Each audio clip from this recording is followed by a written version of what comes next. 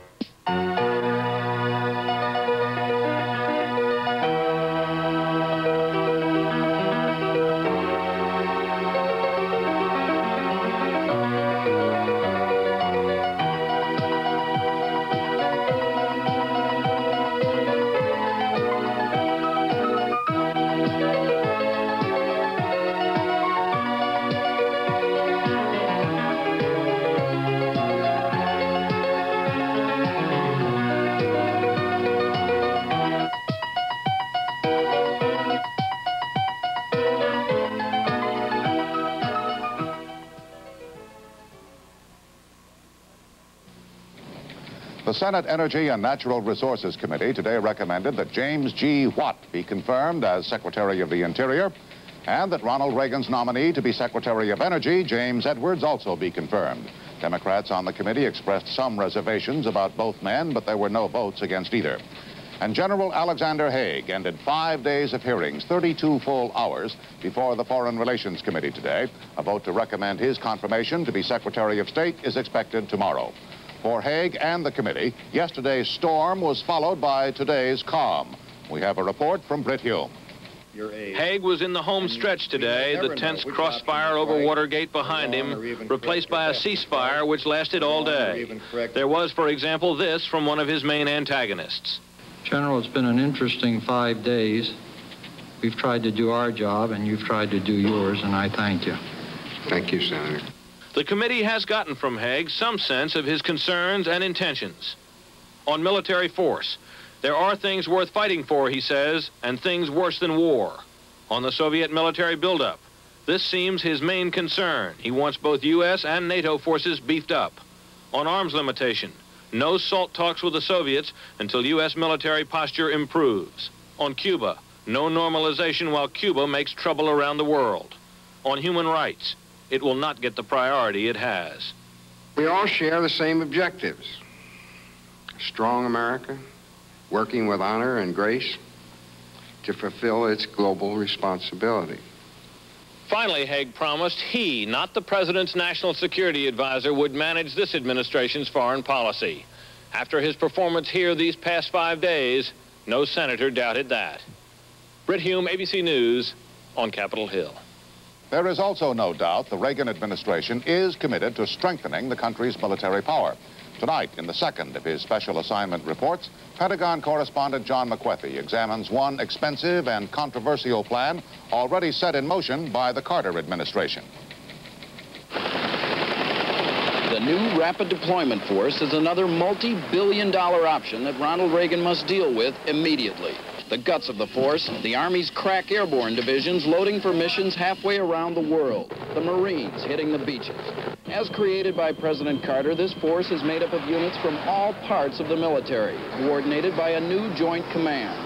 On short notice, it's supposed to be able to move 50,000 troops or more to a trouble spot anywhere in the world. But the Rapid Deployment Force is bogged down in controversy. There are crippling shortages of planes and ships needed to move troops, inadequate desert fighting capabilities, equipment so heavy it can't be moved by air. It is a standing invitation to military disaster. If you liked the Iranian rescue mission of last April, you will love the Rapid Deployment Force. The Rapid Deployment Force has been called a paper tiger by some of its critics. Is it a viable thing today? It is a reality. What's needed is to make it stronger. Our rapid deployment forces exist.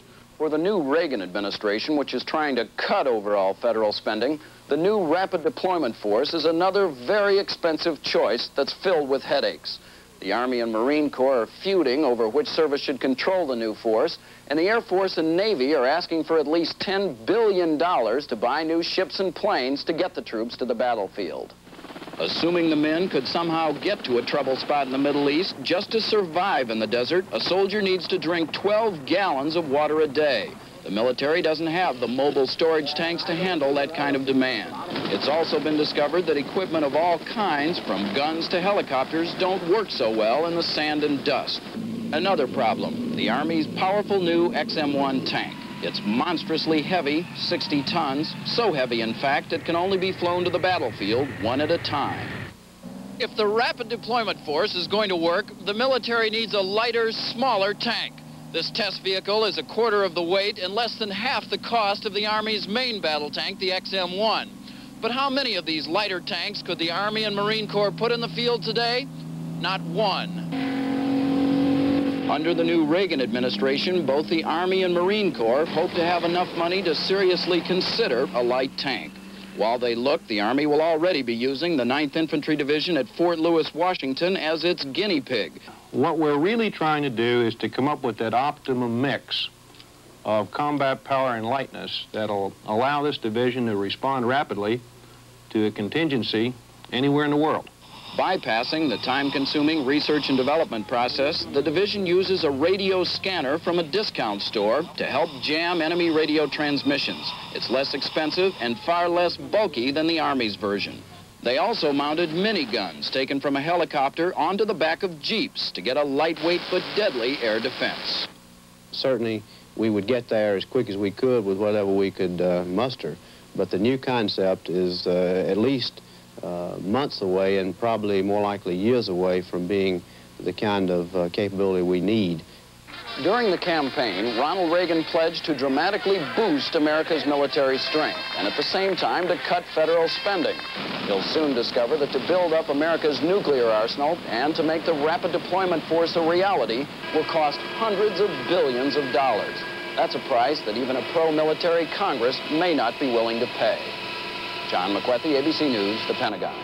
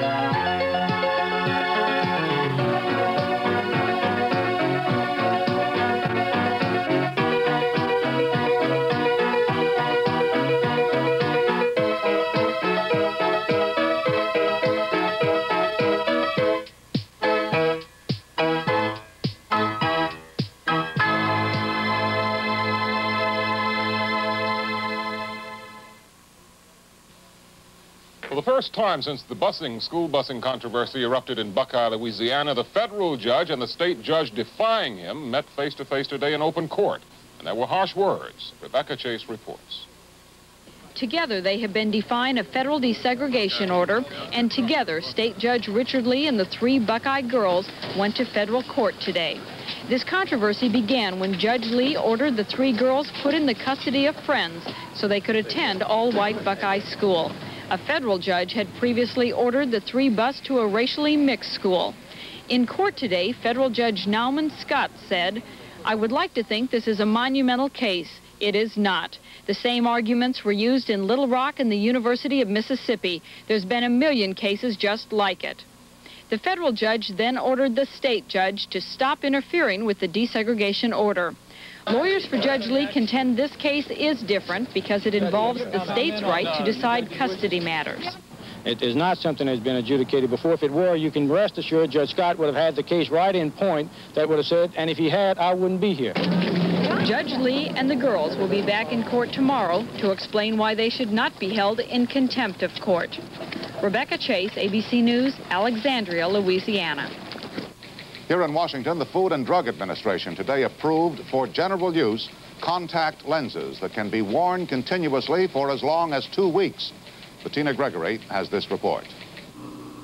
Extended wear contact lenses are made of the same material as soft contact lenses.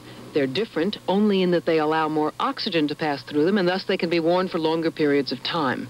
Until now, extended wear lenses have been available only to some patients who've undergone cataract surgery.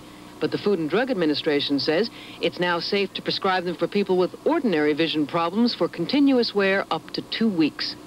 These new lenses may start a revolution in the contact lens industry. But before rushing out to buy them, the consumer should note they have drawbacks. The drawbacks seem to be that the lenses are going to accumulate dirt, and as the dirt accumulates on the lens, it won't be as permeable to oxygen, which the eye needs and could cause infection or other problems. The main disadvantage is the cost. They cost between $400 and $500. They will probably have to be replaced at least every 2 years. But the Food and Drug Administration says there's no apparent reason why anyone who can now wear soft contact lenses couldn't switch, provided they're willing to trade off the higher price for longer continuous wear. Bettina Gregory, ABC News, Washington. In other news overseas today, 2 American Air Force planes have crashed in Western Europe. 11 people in total have been killed. A Phantom fighter with its 2 crewmen went down near Molina in Spain. A Hercules transport with 9 on board crashed just after takeoff in West Germany.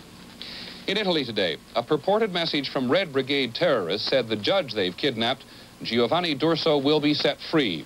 The message did not say when or where. And finally, from overseas, a report on the war between Iran and Iraq. There are now signs that Iran's much heralded counteroffensive against Iraq in the province of Khuzestan has run into trouble. Near the town of Susangerd, for example, Iraqis are claiming they have won the biggest battle since the Gulf War began. As ABC's Hal Walker reports, Iraqi soldiers call it the killing ground. The Battle of Qasajia lasted just 3 days, say the Iraqis, despite claims from Iran of a successful offensive. The Iraqi commander proudly went over the details of the encounter. 3 Iranian armored brigades attacked from Susangerd on the north. 1 brigade on the east flank was routed the first day, he said. The other 2 were lured south and caught between Iraqi forces after they crossed the Karki River. The counteroffensive, he said, was crushed. The Iraqis claim they destroyed or captured some 150 Iranian tanks in this battle alone. Not all of the losses were Iranian. At least 2 Iraqi helicopters were shot down in the fighting, and reporters counted more than 40 Iraqi tanks among the charred remains. The big Battle of Qasajia is over, but the war between these traditional enemies goes on. It is unlikely the Iranians will attempt another major offensive before spring, but the Iraqis say they are braced for the counterattack they know will come inevitably. Hal Walker, ABC News, near Susangerd, Iran.